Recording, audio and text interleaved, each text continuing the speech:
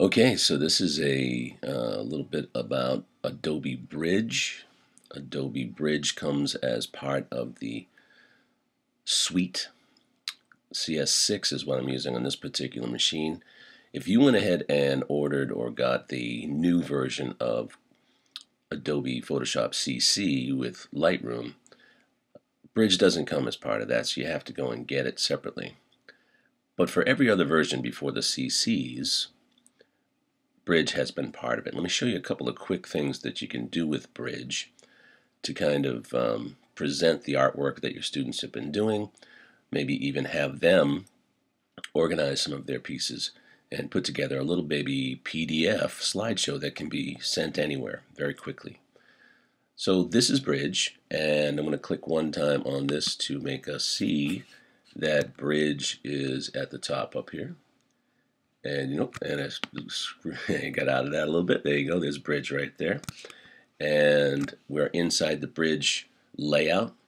To make it fill the whole screen here, I'm just going to zoom to this little green button right here and hit the green, and now it is zoomed all the way out and fills the whole space. That's your maximize button on a Mac. What I see here is a folder that I've already navigated to, and you can kind of see the breadcrumb trail that exists here. It's my computer, then the hard drive, and the users. That's the same thing as the hard drive. I don't know why they have folders inside folders, but there they do. There's my home, the desktop. Then I had a folder on the desktop called Mac Desktop Save for Sacramento. And inside that I had a little folder called Fin, or Finished. And so what I want to show you is what I might do with some of the images that I have inside this folder. And let's pretend for a moment that these are students' images and we want to put them all together as a slideshow. So it goes something like this. On the left-hand side in Bridge, you see favorites and folders, and then underneath you see filters. You can actually hunt down these filters, images by certain filters. So I know that I've got 8 different pictures that are 5-star pictures in here, and then I've got 29 that are JPEGs and 8 Photoshop documents, etc. So it's an easy way to hunt down some of the pictures. And if you're using Bridge with your students, you could say, hey, go find me all of the Photoshop documents. These are the images that you worked on. And that's how they can do that. What I'd like to do, though, is I can see inside my setup here, I've got a couple of folders. I don't want those other folders showing up in this little slideshow I'm going to do. So what I want to do is get rid of those, or I'd like to select everything but those.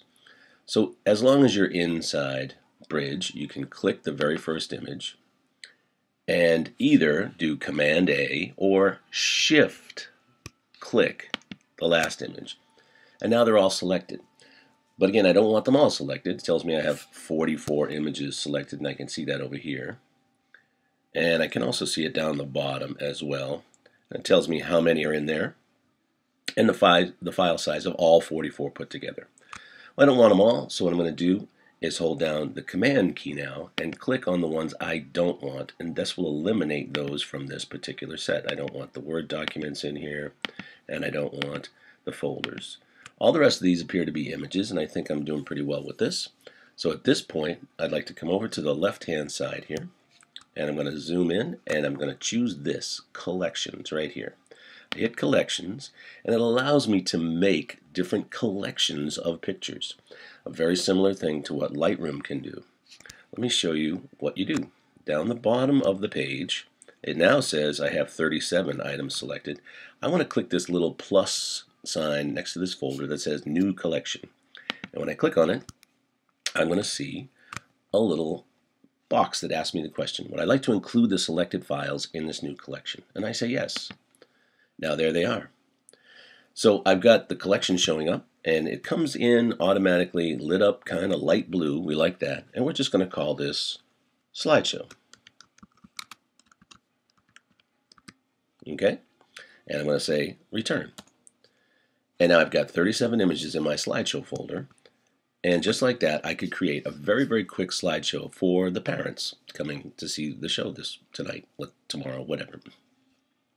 I've got a couple of pictures here, excuse me, that are bigger, or should be next to each other, excuse me. So what I'm going to do here is I'm going to click and hold that one down. That's a little drawing that one of my college kids did, and we're going to put that in between the first picture and the last picture. I don't want that one there. I'm going to move it around.